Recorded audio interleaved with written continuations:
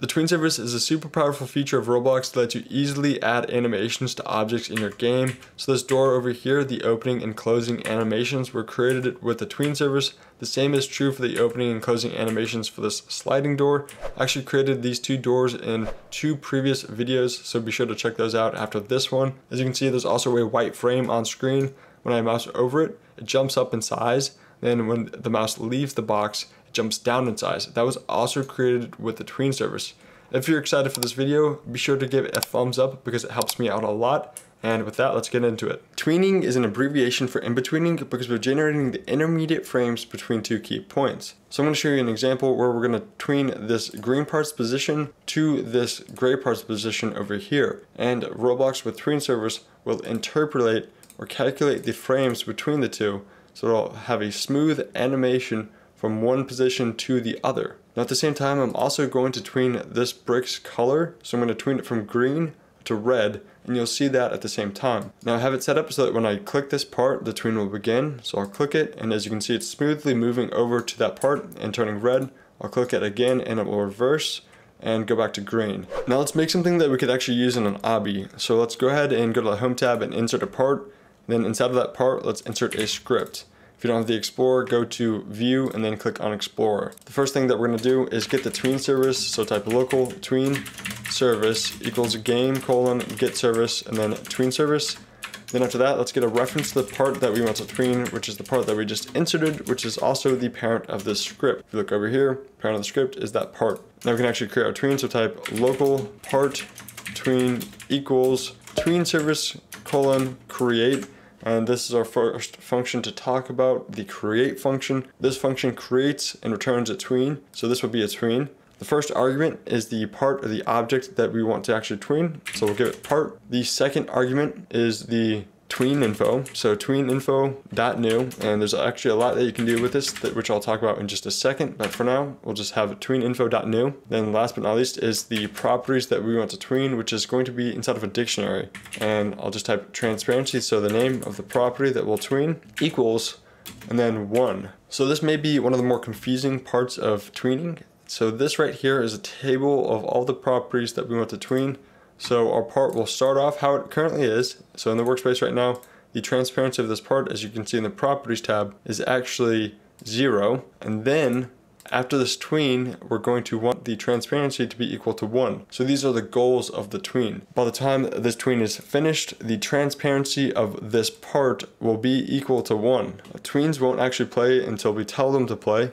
So I'm going to connect to the touched event of this part and play it whenever we would touch a part. So I'll type part.touched : connect, then function, I'll type other part, and then here I'm going to check to see if a player has touched a part. So I'll type local humanoid equals other part.parent : find first child, which is a humanoid. And if you don't know how this works, be sure to check out my video on touch events, and I'll explain all of this in that video.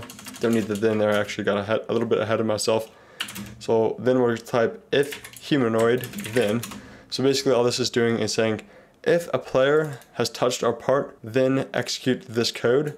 And this is going to say, you know, this is actually checking to see if it was a player rather than just something like the base plate touching our part. And then here we'll actually play the tween. So type part tween : play. And now we can go ahead and play the game.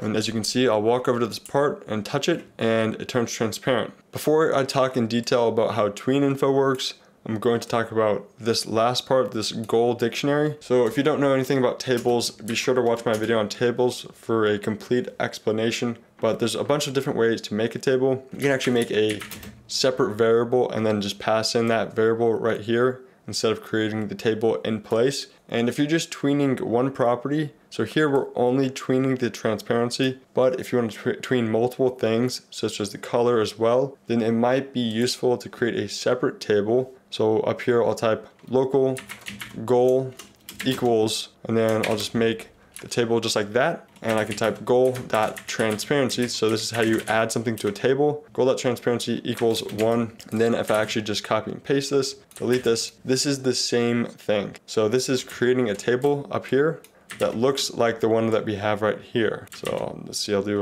redo that. So this table, after executing this line, looks just like this. So if I want to add another property, I can type goal.color equals and then color3.new, and then I'll just set this to red just like that, and we can run the game again. And as you can see, when I touch it, it starts turning red, but it also disappears, so you can't see it when it finally gets there, but there was a split second where it was turning red. Again, in addition to creating the table this way, you could also just directly add the parameters in here.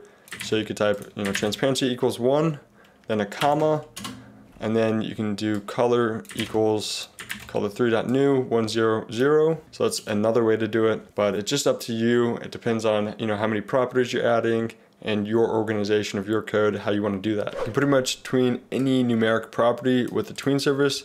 Here are the different types of properties that can be tweened. Anything that's a number, a boolean, C-frame, and so on can be tweened. And if you're wondering how I know to put transparency to tween the transparency and color to tween the color, just go to the object that you want to tween. So in this example, I'm tweening this part. Go to the properties and then look at the name of the property itself. So if I want to tween the color, I need to put color and not color3. And that's because the name of the property is color and not color3. Now that I've covered the goal properties a decent amount, let's go back to the TweenInfo and talk about that. TweenInfo controls how the tween is actually carried out. So that could be the time it takes for the tween to happen, the easing style and easing direction, which I'll show you in just a second, the repeat count, so how many times the tween is actually repeated, whether or not the tween reverses once it's complete, and the delay before the tween actually happens. As I said before, easing style is one of the parameters for TweenInfo, so you can choose between any of these different easing styles down here below. This is a visual representation of the tween easing styles. So at the top is linear, and the speed of the tween remains linear, the constant the whole time. At the bottom you can see bounces a little bit, and you can also see that elastic actually overshoots. So we're tweening from left to right, but it overshoots a little bit outside of this black box bound. You can also see that the easing direction is on the bottom, so there's out versus in, and you can see how they operate when they're switching. Elastic, when it's going in, it will actually overshoot in the beginning, and then when it's going out, it will do the opposite. There's also a description of all of these at the bottom of the page. Now that we have this extra information, let's create our own custom TweenInfo. So right here, I'll type local info equals tweeninfo.new. And then I'll just do an enter, and we can write out all of the different arguments to TweenInfo. First, again, is the time. So let's go ahead and make this take 2 seconds. After that is the easing style. So I'll type enum.easingstyle.linear, just to make this linear. And then I'll type enum.easing direction, because after that is the easing direction, is just do out. Since it's linear, it doesn't really matter though. And then after this is the repeat count. So how many times we want the tween to repeat. We don't want it to repeat at all, so we'll just do 0. Reverses, so reverses will be true, because we do want it to reverse. That way it goes from visible to invisible and then back. And then I'll set a delay time, just so you can see it, to 1. Now that we've done that, we need to switch out our TweenInfo right here. So I'll copy info, then change this out so we can have our custom TweenInfo. I'll walk over to our part, and as you can see, after 1 second, it starts to tween out, and then it'll come right back in. I added some comments to make it a little bit easier for you to understand and process what's going on. It's reversing because we set reverse to true, but we can also make it do something else. We can make it repeat a few times. So I'll change this to 1 so it will repeat once. If I walk over to the part again and touch it, we'll see that the tween happens, comes back, and then it should happen once more. A few other things that I should cover. If you want to do a different easing style, they should come up when you type enum.easingstyle. So just do enum.easingstyle, then period, and then you should see all of the different options right here. It's best just to play around. You can look at that one video that I showed you before that has the examples, but just mess around and see which ones you like. And then also for enum easing direction, just out, and then also you'll see them both here. You do it in, out, and out. And then also I should say that for the repeat count, if you want it to repeat indefinitely, then you should not just do a big number. You should change this to -1, and that will make the tween just continue to loop over and over and over. Now let's talk about a few more important features for tweens and also cover a new example. So go to Starter GUI, insert a screen GUI. Inside of the screen GUI, insert a frame, inside of the screen GUI again, insert a local script. And then let's go back and let's just move this GUI right here, this frame. Doesn't really matter where you put it. Go back to the local script and let's start writing this script. We're gonna do the same thing as before. Just need to get the tween service. So game : get service tween service. After that, let's get the frame that we want to tween. So local frame equals script.parent. And actually, we'll need to do .frame now because the script is in the screen GUI. And then let's just do the start size.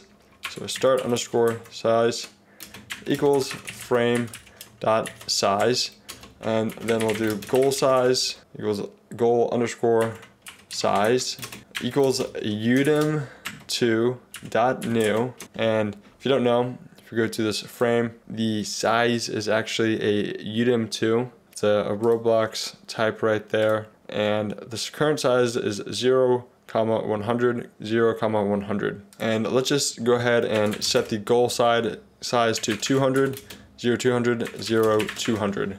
So it's going to double in size, and the start size is just the current size of 0, 100, 0, 100. And we'll say local time equals 0.2. So these are just the properties that we're going to be tweening. Let's create the TweenInfo again. We'll type local info equals TweenInfo dot new, and then the properties, so we'll type time, and then we'll type enum dot easing style dot linear again. Actually, let's mix it up and just do bounce and comma enum dot easing direction equals out again, and then we will do 0 repeats. It will not reverse, so type false, and then we'll do 0 delay. And then down here we can start creating some tweens, and I'm going to be connecting to 2 events.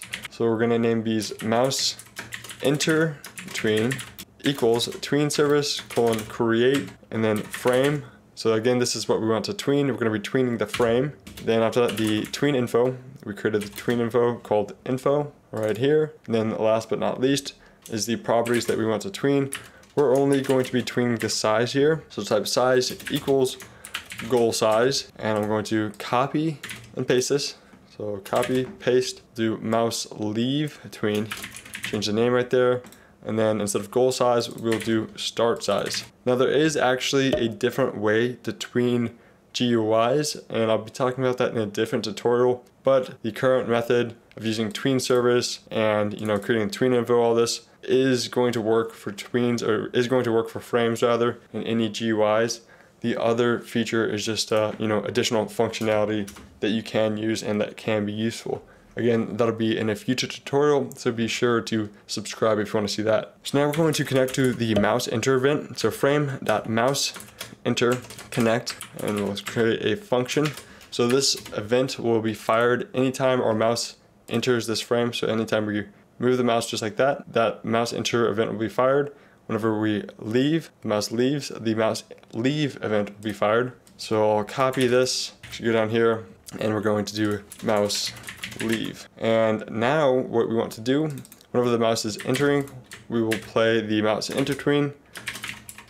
Whenever the mouse is leaving, we will play the mouse leave tween. As you can see, when we play, I'll mouse over this and it'll kind of bounce and get larger. I'll leave it and it'll bounce again and be smaller. Then I'm going to cover the pause function as well as the PlaybackState property. So go ahead and change the time to 3 seconds to slow down the tween a little bit. And then we're going to be connecting to the input began event of the frame. We'll do :connect function, the input parameter right there. And then down here, we're going to check to see if the user input is a click. We're going to check to see if the user clicks the frame. Type if input dot user input type is equal to the mouse input or mouse button 1. So enum dot input user input type rather dot mouse button 1. Then, so basically this is going to say if the input that we're getting on this frame is a mouse button, so a left click, then we're going to check to see if the mouse enter tween dot PlaybackState is equal to enum dot PlaybackState dot playing. So then we're going to actually pause it. So type mouse enter tween pause. Otherwise we're going to play it. So I'll just copy and paste this.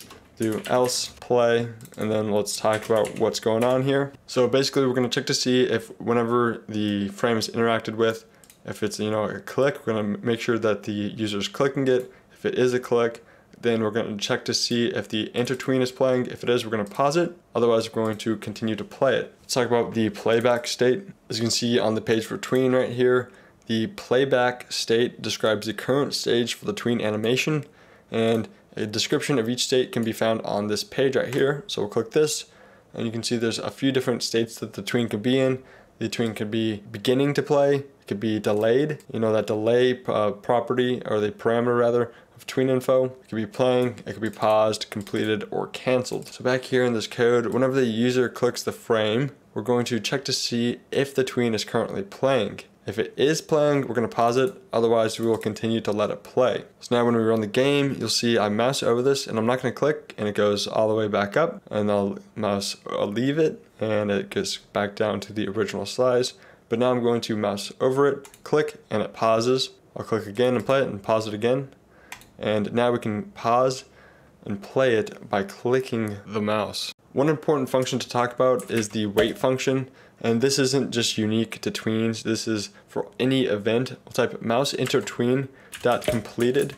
There's a completed event, and this event for tweens will play whenever the tween is either completed or canceled. And a tween can be canceled by playing another tween over top of one. So if you have two tweens that are, you know, tweening a part's position, so if I have one tween that's trying to move this part to the left, one tween trying to move it to the right, if the first one I play is moving it to the left and I play another one, the first one will be canceled and I'll start moving to the right. But going back over here, we will connect this, or actually we're going to wait for it to complete by doing :wait, and this function will yield this thread right here. So nothing past this will execute, at least in this, within this function, only within this function.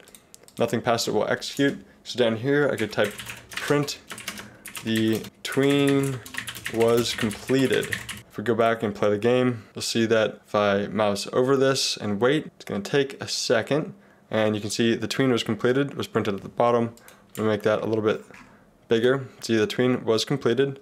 I'll go back over again and click and pause it, and the tween was completed won't be printed until I go back and play it again, and we wait a second, the tween will complete, and that's printed. So it can be really useful in a lot of different cases, but that's not just unique to tweens, that's for any event. As always, thanks for watching. Be sure to like the video if it helped you out, comment your questions below, and subscribe for more in the future.